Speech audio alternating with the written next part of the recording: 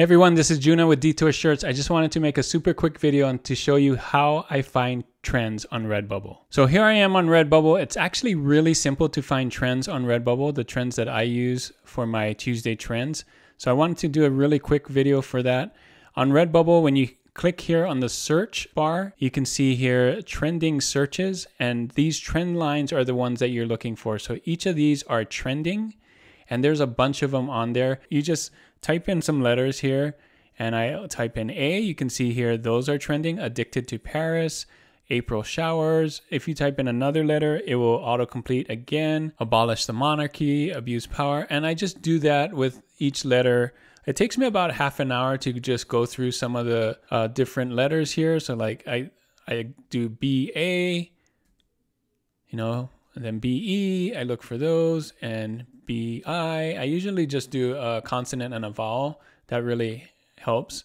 When I'm on a actual vowel like E, then I do like EG or EM, something like that. So I just go through the alphabet until I find the 10 that I like with low results. Let's try one. I'll show you what I mean. Embrace your weird colors. You can see this is the trending right here. Let's see how it does.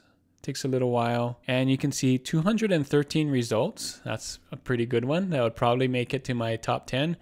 And what I also look for are tags up here. And the reason why I look for tags up here is that people are also looking for other things related to that. So this kind of helps you in tagging your designs. And I look at results too. So and of course I change this to best selling, just to see the competition, what's the best-selling ones. And maybe people like, more text than shirts or something like that. So that's kind of how I do it. And it's really simple. Like I said, it's super simple.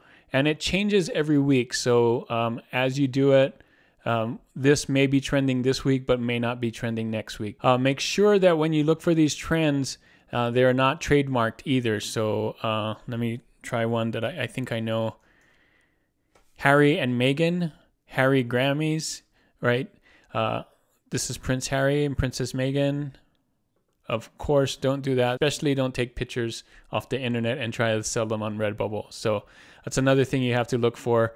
RedBubble doesn't necessarily tell you what's trademark or copyrighted. You have to figure that out for yourself. So that is it for this video, guys. Let me know in the comments if there's any other topics that you would like to learn about RedBubble that will help you in your RedBubble journey or help you make more sales.